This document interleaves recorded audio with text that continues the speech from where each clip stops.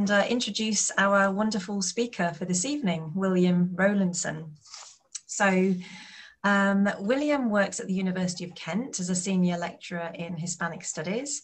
He is the author of many books and articles on Latin American cultural and political history, Cuban literature, Borges, Swedenborg, mysticism, psychedelics, the imaginal, fairy, and the demonic. He describes himself as a gardener, a composter, a vermophile, a mycophile, drummer, proud tree hugger, megalithomaniac, and a weirdonaut. Love it. So without further ado, I will, we're just delighted to have William here. William did actually say that if you wanted to just go and maybe lie down somewhere, make yourself really comfy, you don't have to sort of stare at a screen if you don't want to, and just let William's words wash over you. And maybe have a think as well about the Q&A at the end. We'll sort of grill William towards the end. So if you have any Q&As for the chat, then please do pop them in as we're going through. But William, it's a pleasure. Over to you. Thank you very much, Louise. And as always, thank you so much for joining us, for joining me, for being here today. Yeah, I'm not going to be sharing any images or anything, so you've just got my hairy face for a while. So if you want to zone out, then I advise you to do so. So first of all, happy equinox, everyone. I just returned not half an hour ago, no, a bit longer than that, maybe an hour ago. I returned from the allotment, which is just down the road, where I have a plot. I returned with my daughter, and we looked at the tadpoles wiggling in the spawn, the tiny little dots of tadpoles in the spawn. We saw the rhubarb leaves that just a week ago were these tiny fists. These green fists have now all unfurled and are waving in the autumn, in the afternoon sunlight. It's beautiful. And the wheel turns, and it's lovely to see. And I was reminded of a poem by Philip Larkin called The Trees. And just a couple of couplets from there just came to my mind earlier. The trees are coming into leaf, like something almost being said. And then the poem ends. Last year is dead, they seem to say. Begin afresh, afresh, afresh. Ah, I love that. Now, I'm also going to pause before I begin and have a dedication. I dedicate this talk to the Hunningham oak and the Covington pear, and all the lush tangle of woodland, copse, hedgerow, thicket, stream, pond, bog, and meadow, and all the bountiful life that once bustled in those areas, sacrificed to HS2. Tree protectors, some of whom are friends of mine from the road protest sites of the early 1990s, have bravely encamped and tunneled to halt the destruction. I cannot bear to follow the story. Images of bulldozers and huge tracked vehicles and stumps and exposed roots and deep muddy tracks and metal fences and men in high-vis jackets and hard hats appall me and frighten me. I can do nothing physical to stop the destruction, and so have concentrated on my strengths on resisting acts of destruction in my own area. So farewell Hunningham oak and farewell Covington pear, and strength to tree and water and land and air protectors everywhere. That's my dedication. I don't usually dedicate talks, but I have today. I feel quite powerfully about that. So this journey into the wild began many years ago. And when I look back to when I first became beguiled by the wild, I can find no resting place, no start to the journey. I sense coursing through the veins of our body politic great fear of the wild, great disrespect for the will of the wild, denial of the will of the wild. I have always held an animist relationship with the world, and when I discovered panpsychism, I added that to my reality filter. Self-will of the wild, self-willed, animated, alive, conscious. I think of epistemologies as fields of cereal, ways of understanding the world that are increasingly homogenized by monoculture, by synthetic fertilizers and pesticides and fungicides. And I sense the fear of the wild motivating brutal treatment of the wild. As such, I am abuzz with the conversations about wilding and rewilding, and I am abuzz at witnessing the conversations about wilding and rewilding, challenging ways of thinking that treat the wild with such fear and disregard. Like city trees providing urban habitats for all manner of beasties, so the conversations about wilding and rewilding provide space and protection for systems of thought, epistemologies, that have long disregarded the wild margins of the land and the wild margins of the psyche, which, if you think about it, are the same thing. So exploration of wilding, which is what we're doing tonight, is a process of wilding. Research, you see, is always self-research. Some years ago, I really understood that when I was researching mysticism, and I understood that the research into mysticism was itself a mystical search. As research into magic is a magical quest. Research into revolution is a revolutionary act. In asking what the wild means, I am self-researching.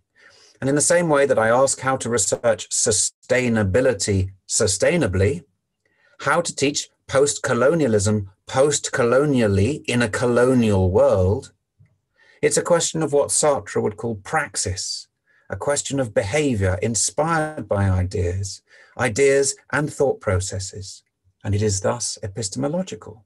So, wilding the hedgerows is wilding the mind. But what does wilding mean? What is rewilding? Like the question, what is culture? Or what is nature? Or the particularly beguiling, what is sustainability? The exploration of the term takes you to some complex, confusing, and richly bioabundant systems.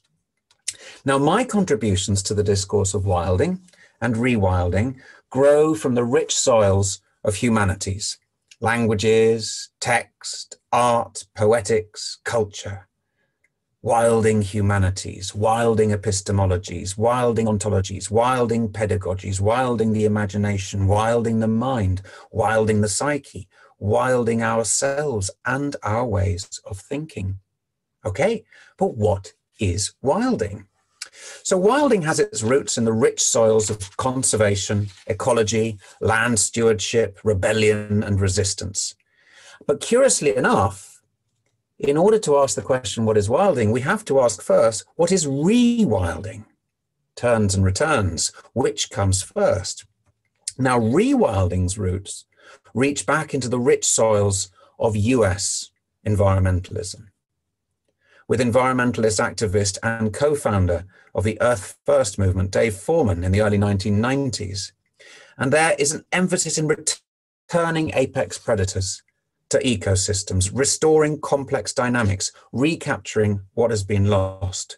So you have to imagine for rewilding vast space, American notions of wilderness, humans de-centered, natural systems flourishing unhindered, rich soils indeed. But also rewilding as restoration, harking back to before the Industrial Revolution, to before the Agricultural Revolution, to before colonization. Early Holocene and back to the late Pleistocene, restoring top carnivores and other keystone species, restoration of functional and resilient ecosystems. And surely at the wildest reaches of the vision of rewilding, you cut out the human altogether. But it's richer and more complex than a simple turning back of the clock to some arbitrary baseline in the past, or to cutting out the human. There are no baselines. Everything is constantly changing, everything in flux.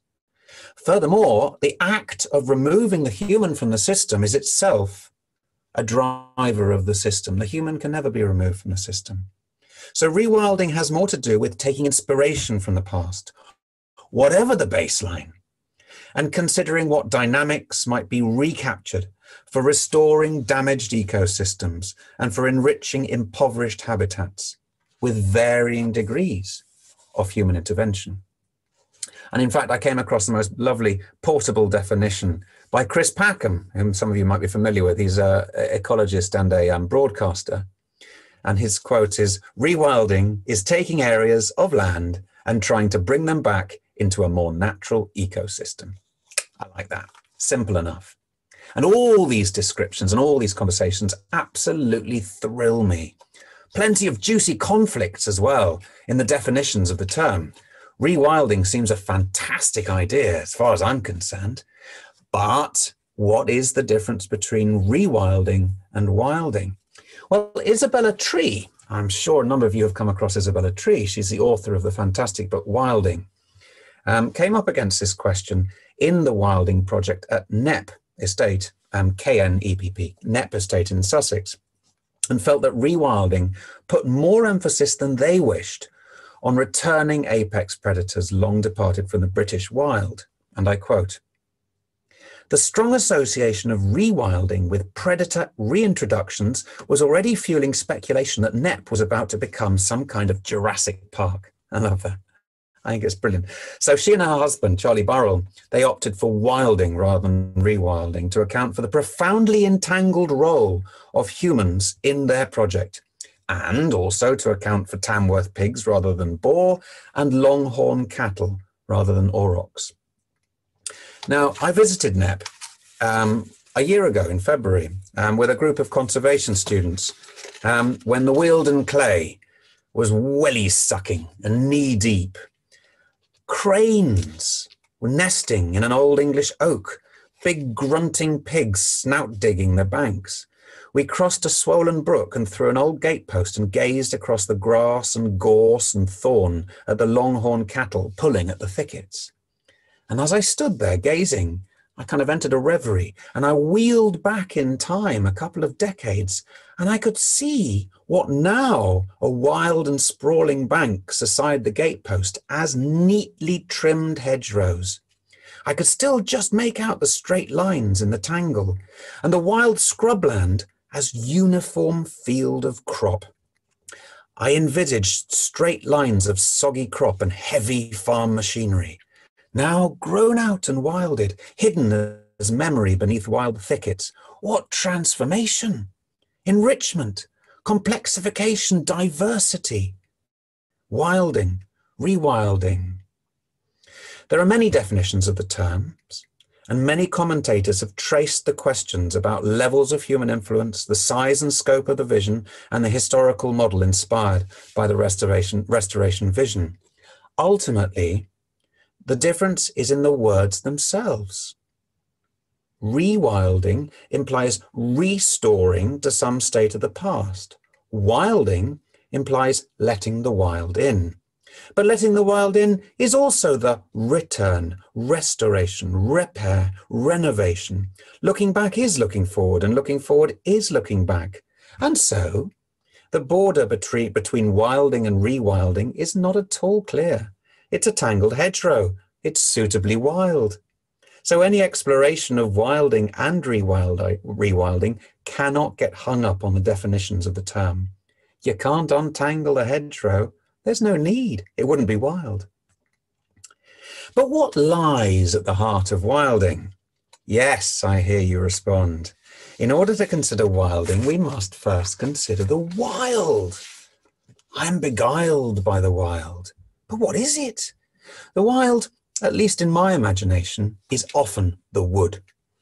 The tussled thickets, the dense understory, the mycelium root interfaces and networks, the wind-waving canopy, the wild wood of the wicked weasels and the wind and the willows, the dark forests of fairy tales that Carl Jung's associate Mary Louise von Franz analysed, and that recently, a fantastic book Sarah Maitland has explored, Gossip from the Forest. What a great book that is, Gossip from the Forest by Sarah Maitland. Now, Rob McFarlane, as you'd probably expect, is a great guide in these woods, linking the wild and the wood with the root word wald and weald in Anglo-Saxon, and the old Teutonic root voltus, meaning forest. And he writes, this is Rob McFarlane, the world and the wood also graft together in the Latin word silva, which means forest, and from which emerged the idea of savage, with all its connotations of ferality. End of quote. Well, it's interesting that savage and feral are two of the three ways I translate wild into Spanish. We have the word salvaje and fiero. both with connotations of beast-like, both used generally as insults to humans. So if you call someone fiero, you're implying that person is from the wild. Whereas feral in English would be more like gone wild, i.e. once was tame. And silvestre, that's an interesting word, silvestre, which is generally used for undomesticated or unfarmed species. In particular, I think of if you go to a supermarket and buy yogurts, frutos silvestres are fruits of the forest, artificial flavor, but nevertheless that use of the word silvestre is lovely. But it makes it very hard to translate rewilding or wilding into Spanish. So for wilding, we have asilvestrar, to make more sylvan. We have asilvestramiento, which is the noun. But we also have asalvajar, to make more savage. Alsalvajamiento, I got there eventually. But also for rewilding, we have add the prefix of re. So it's resilvestrar, resilvestramiento, resalvajar, resalvajamiento. What fantastic words. They don't have quite the purchase that wilding does and rewilding does in English. And there are splendid names in Spanish. I loved some of these names. That some of them are more used than their cognates in English, such as Silvio and Silvia, Silvino, Silvina, Silvano, and the surnames da Silva or da Silva in Portuguese, all of which historically relate to woodland dwellers. And although the word la jungla, the jungle, exists in Spanish, the more common word for jungle is la selva, the wild, the savage, the haunt of the animales salvajes, and perhaps the gente salvaje. But also the word el bosque, which comes from the Latin boscus or buscus, which is cognate with the French bois and with the English word bush. And it refers to woodland and forest. And I love the fact that to be ambushed is to be embushed, to become surrounded by bush, to be surrounded by woods, to be entangled, emboscado. And I realize that I'm in a constant state of ambushing myself. And I can think of some other connections as well. The Dutch painter Hieronymus Bosch, whose works I adore, in Spanish is known as El Bosco. And that evokes to my mind the grotesque, wild, sylvan quality of his art. I think also of El Buscoso. He's the goat-legged, cloven-hoofed, horned, panpipe-playing faun of Asturias. And his name evokes the bosky wild lands. He is friend and helper of the small animals and protector of the wild. All these words and all these beasties evoke the wild. So the wild weaves with wood in worlds which once were wooded. Partial woodland cover only.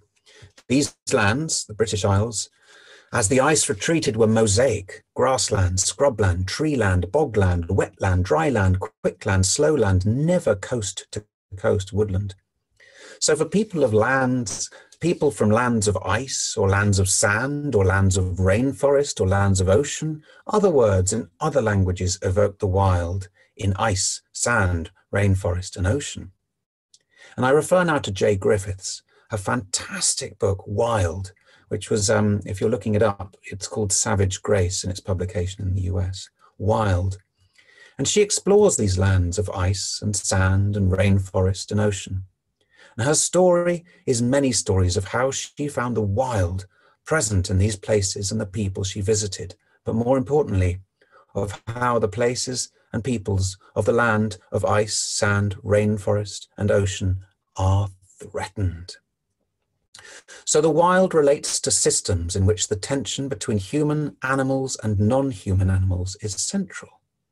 So the fault lines of the definition are between that which is natural and that which is human. Human as natural, human as nature, human as that which is not nature, human as that which is not natural. These are complex conundrums. This is entanglement. We cannot point at any ecosystem not influenced by human animals. Even the most remote part of the earth is influenced by human activity.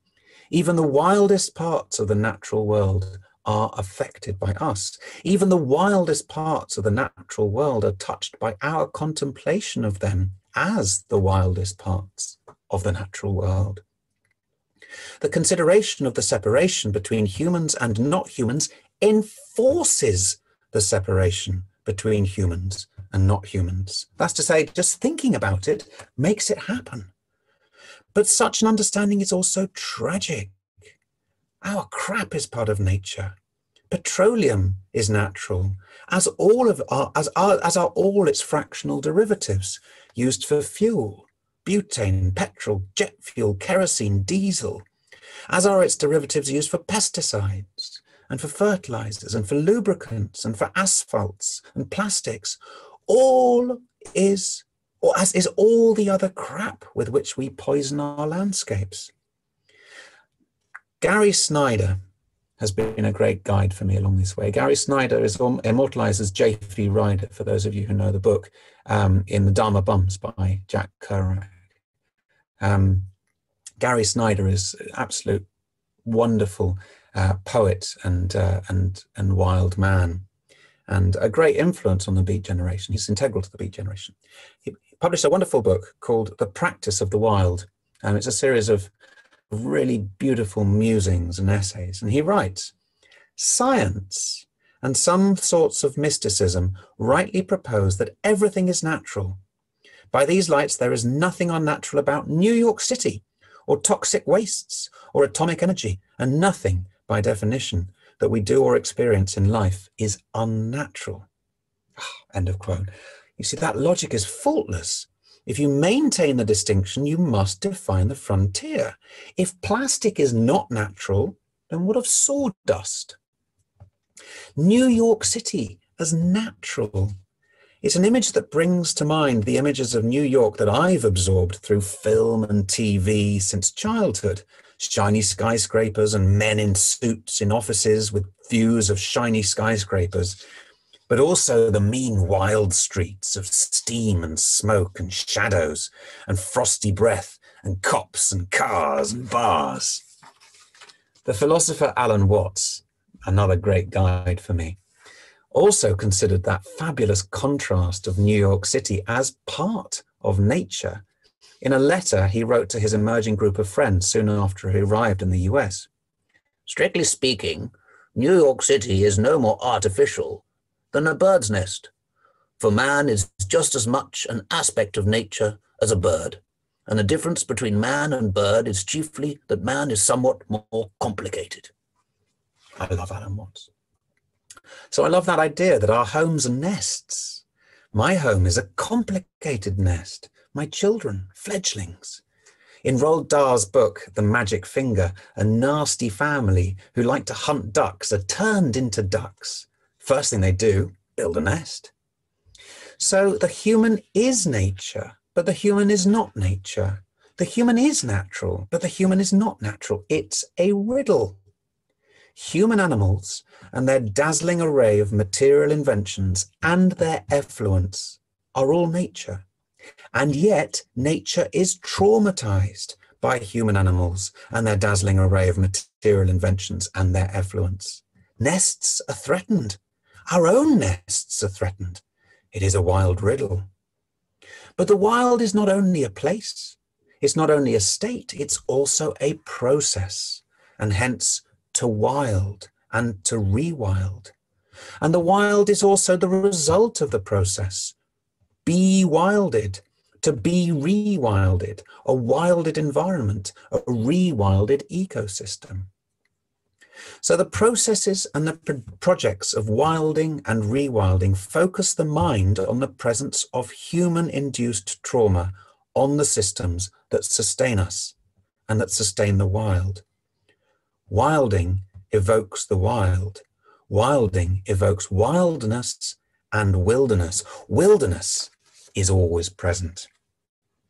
I myself inhabit a corner of East Kent, which itself is a corner of England tramped since the Paleolithic by incomers and outgoers, a land crisscrossed by road and rail, town and village, field and farm, a thoroughly de-wilded environment. And yet, the wildlands and the wilderness is always present. I seek out and hide away in the rough pockets of wildland and borderlands kept wild precisely by their proximity to road and rail, town and village, field and farm. The neglected scrubland behind the warehouse, the wild margins of the gully, the abandoned plots and lots. I have ducked into thickets, scratched by thorns, following badger trails deep into Badger Kingdom, overshadowed by the roar of the road and the rattle of the rail. And the wildness that grows from neglect and oblivion, a disused margin between two warehouses and an industrial estate, has become a rich tangle of nettle, elder and buddleia, humming with insects and dancing with butterflies. Suddenly, unannounced, hacked back by council contractors to placate the gods of order and tidiness. A former brickworks, collapsed buildings overgrown with nettle, elder and buddleia, humming with insects, dancing with butterflies, fluttering with bats at dusk. Labelled as species poor, neglected and an eyesore on the plans presented by developers to Council Planning Committee, who vote in favour of development. Wayside verges bursting with wildflowers and grasses, sprayed with glyphosate. Woodlands cleared of the understory, cleared of the deadwood, and their bird-friendly hidey holes removed. Endless bloody lawnmowers, strimmers, hedge clippers, chainsaws shattering the afternoon. Leaf blowers, leaf blowers, leaf blowers buzzing the autumn afternoons.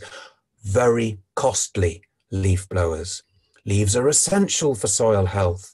They provide mulchy habitats for all manner of small critter. They are dragged under by the earthworms and enrich the nutrient and microbial layers. Birds love hopping through leaves, feasting on the critters, etc. Removing the leaves is removing a major factor of the ecosystem cycle. Leaves are great. Leave the leaves. Let leaf litter. All in order to have tidy lawns. Sod the lawns. Sod the lawns. Sod the sod. Allow some disorder. Disorder is shunned, wildness is feared, yet the tangled disorder of the wild margins is precisely where life flourishes. The tension between order and disorder is also present within conservation discourse concerning wilding and rewilding. And an example I followed last year very closely, and I'll do so this year, that no mo may hashtag. And in particular, the debate over whether it is an act of wilding or an aspect of control. How much effort is needed to release the effort of mowing? I agree, the concrete and the urban are scrupulously ordered. The wild is disordered, but herein lies the riddle. Another riddle, sorry, I'm full of riddles today. It's not disorder. The wild is not disorder. It's a different kind of order. Back to Gary Snyder. Nature is orderly, he says. That which appears to be chaotic in nature is only a more complex kind of order. Yes, bioabundance flows with complexity, not chaos. Alone in the woods, wrote Gerard Manley Hopkins in 1866, I have now found the law of the oak leaves. Isn't that wonderful? The law of the oak leaves. Oak has long been associated with law, oaken law, just law, fair law, durable law, enduring law. Dur is the Celtic word for oak. The law of the jungle is presented as chaos, as savage competition, the strong eating the weak, survival of the fiercest. But that is the law of the human jungle, codified by capitalism, greed for growth, hoarding and surplus. The law of the non-human jungle is not the law of the human jungle. Hence we're back in that nature-human dichotomy. The law of the wild jungle is savage harmony, complex, dense, damp, knotty, thorny, intertwisted, intertwined, interbound, intense, and dynamic harmony. The law of the jungle is wild collaboration. This needs to be experienced. Zone out in the woodland. Meditate in woodland space-time. The canopy is not an unruly jumble, but the optimization of space and orientation for access to light. It is beautifully ordered. And what's known as crown shyness or canopy shyness, or even canopy disengagement or intercrown spacing, I love these terms. It's a graceful and polite, no please, after you, as the trees craft their upper branches in delicate deference to each other. Graceful coordination. And beneath the leafy floor, the tree roots interlace with other tree roots through filaments of the mycelial network, buzzing with water, carbon, nitrogen, nutrients, minerals, and information, the legendary Wood Wide Web. Mycorrhizal partnerships, mycelial networks, magnificent intelligence, magnificent order, awesome complexity. The woodland is a community, a sharing community. The wild is predicated on mutualistic and commensalistic relationships, collaboration more than competition. Now, in discussing or thinking about competition or collaboration, I always tend to argue in favor of collaboration and cooperation, as I've just done. But as I reflect deeper, I realize how it's neither one nor the other, nor both, nor neither. The law of the jungle is savage competition and wild collaboration inseparably. Predation is competition and collaboration and is integral to the fragile geometry of the ecosystem. Friction and conflict are energy flows in the system. Everything is cooperative and competitive, cooperating in competition. But it's not even this. The concepts themselves are inevitably anthropocentric. Neither the trees nor the animals nor the fungi are thinking in these ethical terms. They're just doing their stuff. This is the nature of nature. Wild order, unruly, unkempt, but meticulously choreographed. It is anarchic, not as chaotic or unruly, but as unruled, leaderless. From the Greek anarchia, from an, without, and archos, chief or ruler. Yes, the woodland is profoundly anarchic, and yet it's profoundly inclusive and representative and governed by its own wild will. Now, this brings me on to discussion of self-willed. Self-willed is an expression that has a lot of purchase in discussions of wilding and rewilding, a lot of purchase in the projects.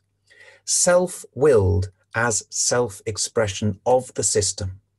Step back to grant a biological system of any size a degree of autonomy, sovereignty, self-governance.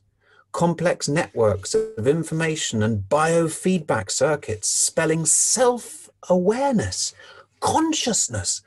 I'm captivated. This force is present all around us, what Thomas Hardy calls in a wonderful poem, the ancient pulse of germ and birth. Yeah, we all experience that. The will of nature is visible everywhere, thrusting up through the paving, greening the guttering, mossing the roof. Stuff just keeps on growing. The wild is self-willed. But, as Jay Griffiths explores, where the wild will is smothered, the wild land becomes wasteland. And I quote from Jay Griffiths, "As I went, I found myself increasingly needing to distinguish wildness from wasteland. Wastelands, such as forests razed to the ground, are the inscriptions of tragedy, while wildness erupts with the raw carnival of comedy, laughing its socks off, grace notes galore, honoring the erotic." End of quote. Thank you, Jay Griffiths. That's beautiful. And that's a beautiful, and yet it's a heart-wrenching. Wildness is abundance. Wasteland is the butchering of wildness, the butchering of abundance.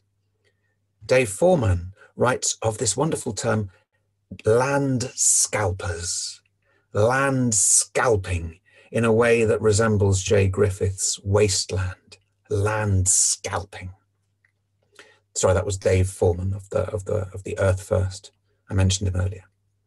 Wasteland is pain, The wasteland is the kingdom of the sick king, who sits wounded and forlorn on his wretched throne, barking sick orders to sick ministers and sick courtesans.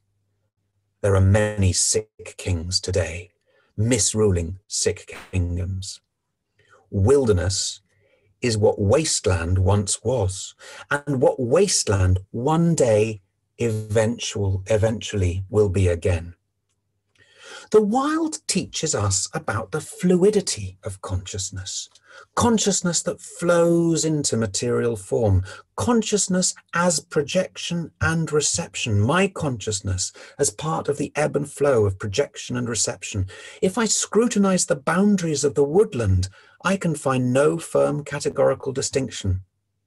If I scrutinize the boundaries of a human, of a dog, of a tree, of a stone, of myself, I find no categorical distinction between one and the next. The boundaries are fluid.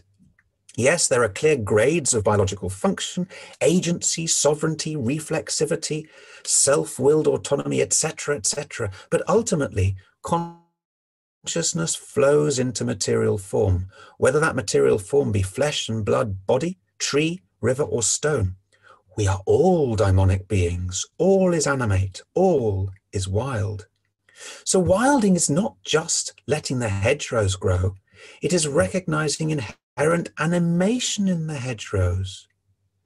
And here I cite Jack Hunter. Jack Hunter is a great friend of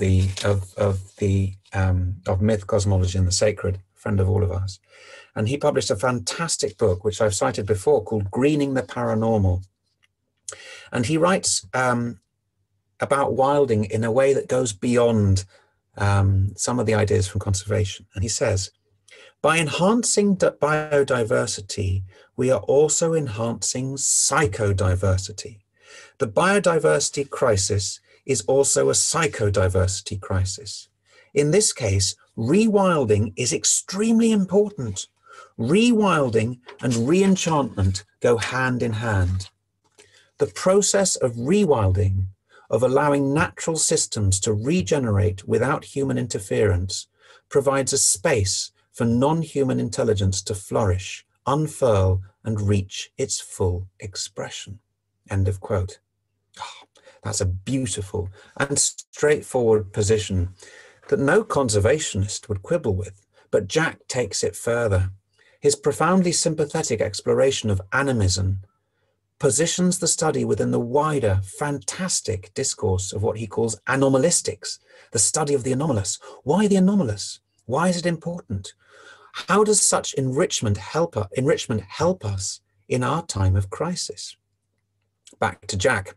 What I'm suggesting, he writes, is that the ontological assumptions underlying the rejection of the so-called paranormal by mainstream materialist science and culture are precisely the same as those that underlie the ecological crisis and our society's fractured relationship with the earth.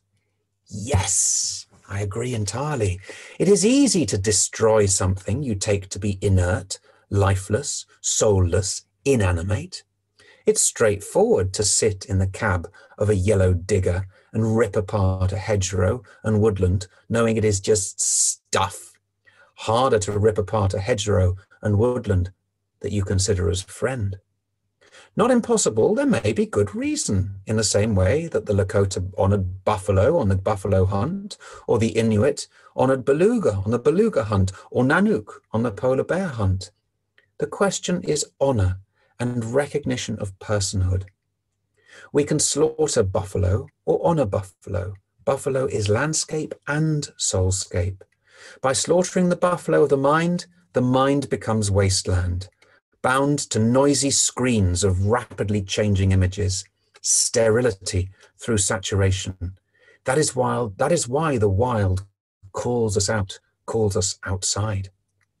We cannot separate ourselves from nature, wildness or wilderness. So, what is the wild?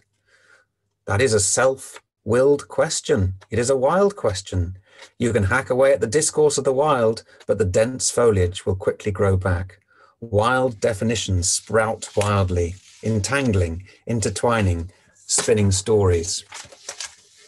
And I'm going to leave plenty of time for our discussion, which is what I was intending. And I was intending to finish at about 1:15, and I will do, because I've left myself just enough time to read a poem. And the poem is by a poet that some of you may not be familiar with, because he's not that well known in the English-speaking world. His name is Antonio Machado. I'll just quickly pop his name in the chat there. Antonio Machado is one of my absolute heroes. He was a supporter of the Republic at the time of the Civil War, and he ended up eventually having to leave Spain, and he died just after crossing the border into France. But he left us some tremendous poems, and one of them is called To a Withered Elm. And I'm going to read this to end, which is also my way of returning to the beginning and wishing you all a happy equinox. Okay. To a Withered Elm by Antonio Machado. And this is in translation, obviously. So the rhyming and the singing, not as it would. But it's a good translation. It's not mine. On the old elm, split by lightning and decayed in its center, with the rains of April and the sun of May, a few green leaves have come out. The age-old elm on the hill, bathed by the Duero, a yellowish moss stains the whitish bark of its worm-eaten, dusty trunk. It will not be like the singing poplars that guard the road and the riverbank, inhabited by brown nightingales. An army of ants in single file is climbing over it, and in its bowels the spiders spin their grey webs. Before the woodcutter fells you, elm of the Duero, with his axe, and the carpenter converts you into a church bell frame, a wagon pole, or the yoke of a cart, before you burn redly tomorrow in the hearth of some wretched cottage, beside some road, before a whirlwind uproots you, and the gust from the white sierras snaps you, before the river forces you into the sea by way of valleys and ravines, elm, I want to set down in my notebook the grace of your newly green boughs. My heart is hoping also, facing the light and facing life for another miracle of the springtime. There you are. Muchas gracias. And there I end, exactly at 1:15.